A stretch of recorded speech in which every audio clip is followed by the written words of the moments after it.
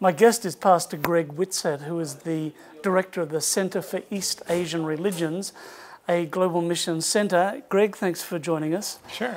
Now, the Center for East Asian Religions, this is one of many global mission centers. What is the role of CEAR? Well, basically, we want to help the church be more effective in how we love people in Asia. So Buddhists, Taoist, Shinto, Confucians, background people like that. And they may not be actively involved as a religion, but they have a worldview. That means that they see the world in ways that is very different than, say, Christians. And so if we want to share God's love with them and communicate what that means to us, sometimes we just pass them in our understandings and we're not really communicating. So what you're saying is you could be someone who's not actually practicing as a Buddhist, but because of your background, you are shaped by that worldview. Exactly. Yeah, a lot of people say, well, the people here have Buddhism, but they have other things. They're not really pure Buddhists. And I say, well, there's no such thing. Right. So we're just interested in helping us to be more effective with a segment of the population that have been very resistant because they are so confused by what we call good news.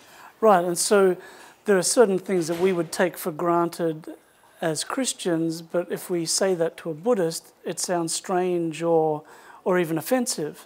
Exactly. Can you give me an example? Well, there's any number, but a lot of times we talk a lot about going to heaven and how that's going to be a great experience. And they want to, we want to be ready for Jesus to come and go to heaven, and he's died to save us from our sins so we can go. And the problem with that is that they have 21 heavens. So which one are we referring to?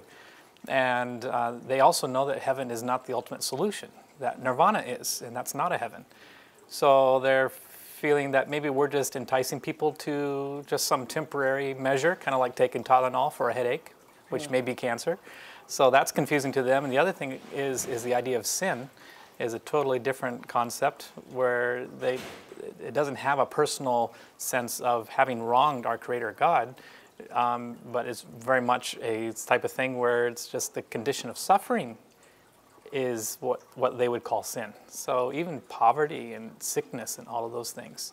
So you don't need to have someone die for you because of your suffering. That just sounds very crazy. Right, so the very concept of somebody dying for your sins is something that's a foreign thought to them.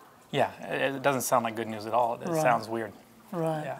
So how many years have you been living in Asia now? 14. 14 years. And so you raised your kids in Laos and Thailand? That's right, yeah. And now we're empty nesting, so we're kind of sad to see them in America and us here, but we also know that that's the stage of life we're in. Now, for them, having spent so many years in Asia, then going back to North America, what sort of challenges does that raise? Well, for one, we don't get to see each other every day. Right. Home leaves mean they need to find somebody near school who can bring them in to take care of them over the home leave because they can't fly home to Asia as easily. So that's one challenge. I guess from a parent's perspective, our biggest challenge is we just have a harder time keeping ourselves connected as far as knowing exactly what's going on each day. Right. But thankfully we have Skype and those things that help that. Yeah. What about cultural things like America is a very different place to Thailand, and when kids have been used to an Asian environment, was it hard for them to make the shift back? Or? Yeah, I think any kid that kind of experiences life as a missionary kid and going back home experiences some adjustment. Last year was my oldest son's first year back, and two things he felt was a major difference. He said, "Mom, so different here." And so my wife perked up her ears to hear what was so different. And he said, well, the first thing, it's really dry in America compared to Bangkok. I'm always having to use chapstick. But the other issue is he just realizes that culture and everything is just very, very different.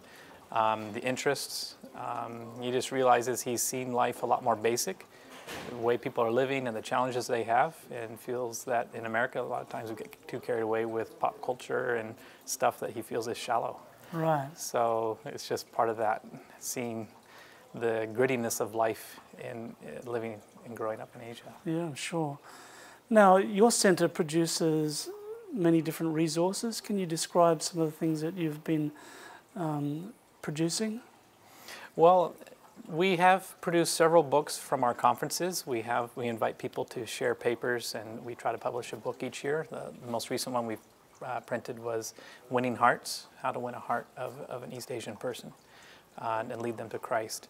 But right now we're also working on producing glow tracts that are designed for Buddhists who have a very different perspective, and rather than just translating ones that work for Westerners.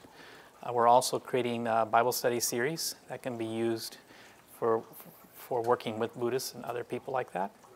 That helps them to understand the story and understand some of these concepts that are hard for them. And we're also developing training certification course that will help people who are interested to kind of go through a process of basic training to know how to get started. Wonderful. Now, for any of our viewers who may be interested, they may have some neighbours from East Asia, or they want to understand them better. Where can they find out more about what you're doing? The best place is cear.globalmissioncenters.org. Okay, cear.globalmissioncenters.org. That's right. Okay. Plus it's on the screen, so that makes it easy. There you go. Yeah. And viewers at home, what can they do to help support your ministry? Well, I think prayers are always a big part of it, but also just to follow the stories. You know, they can get on the website and look there, and that will instruct their prayers. But when the annual sacrifice offering comes around, offerings go a long way to help start projects that we desperately need in many of these people groups around the world. Fantastic. Well, Greg, many blessings upon you and your family and your ministry, and thanks for what you're doing. Thank you, Gary. And viewers at home, please pray for the Global Mission Centers and pray specifically for Greg and his family and their ministry amongst the East Asian religions. And as Greg has reminded us, prayer is very important, and don't forget the annual sacrifice offering, which also helps support the work of the centers around the world.